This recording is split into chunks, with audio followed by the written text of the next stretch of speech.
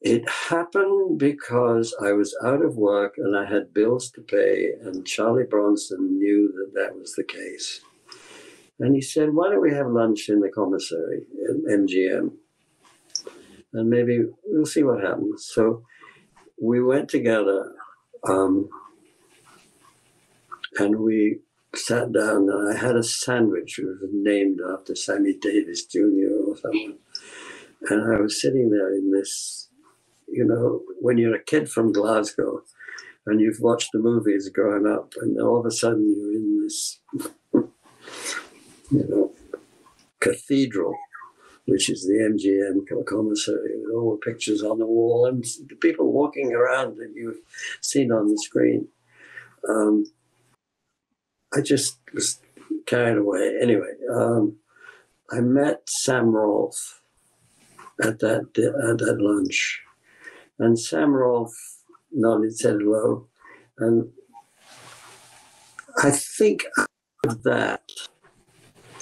That seed was planted with Sam Rolfe, and Peter Fields was another.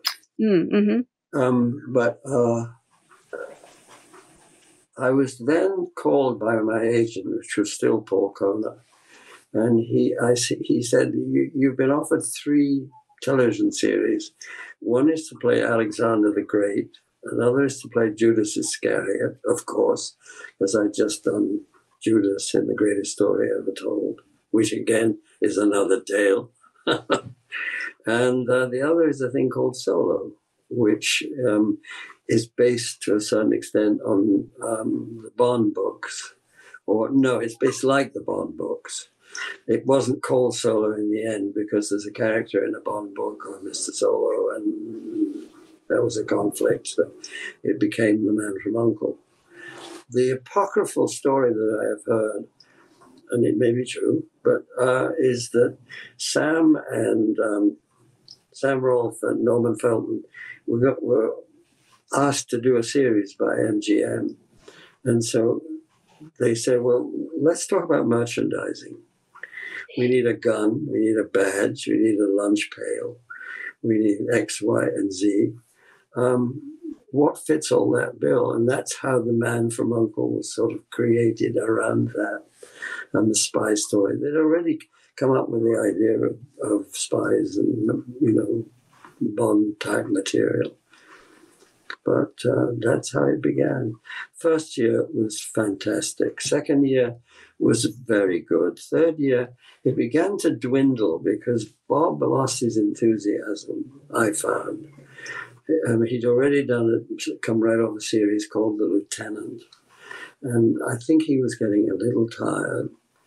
At the same time, we switched various producers. And there is a rule in comedy particularly. You don't make jokes about jokes. You don't create farce about farce. It stands alone. And the minute you push to the next step and try and make fun of farce or fun of a joke, the whole thing falls flat. You got to be true to yourself and stick to the one element. And we began to take farcical situations and then have directors who came in and would perform them farcically. And of course, it doesn't make any sense at all. So the quality of the verisimilitude, if you like, just dropped off. And to this day, I haven't been told that the series is cancelled. And 50 years ago. That's the way things operated. I mean, you never knew. It just, we would go home, a script would come, we'd do it, and there'd be a pause, and then 2 pages would come, and then finally nothing came through the mail. I think I read in the paper somewhere that there were no more uncles afoot. So that's how you learned of the cancellation? Oh, yes. I've never learned. Nobody's ever called me. I was, oh, by the way, it's canceled. When we interviewed Robert Vaughn, he had mentioned that the pilot shot November of 1963, right when President Kennedy was assassinated. I wanted to know if you had any recollection of that time shooting the pilot. And I think there were reshoots as well, because there was some recasting done from the original pilot. Well, I sort of remember it because what happened to me was, first of all, the part of Ilya Kuryakin was that big. Right. It was 5 lines or something.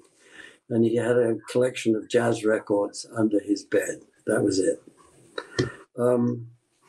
I shot the scene, and I took a shower at that time one morning, and I was getting out of the shower.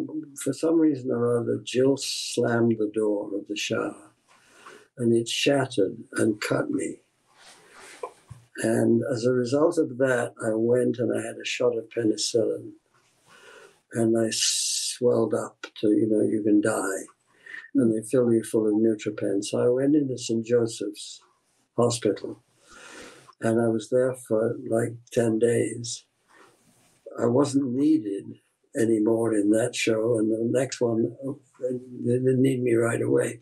In the second show, I may not have been in it even. I mean, it may have been. But the part of Ilya was so little and so nothing. I got better. I haven't had any penicillin since.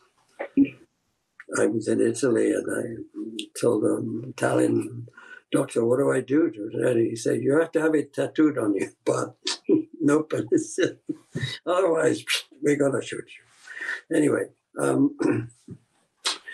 so, yeah, it grew in a way that the writers saw the relationship between Leo G. Carroll, myself, and Bob. And it grew. They wrote stories that worked well. We would have each week in the beginning, the initial impulse was to have a pretty girl who was taken out from a suburban environment and put into royalty or high society. And Robert would be the catalyst. Ilya had nothing to do with it. And that paled very quickly. And so they began to bring in big stars. Jack Palance, I remember particularly, and so many. I mean, the list is extraordinary.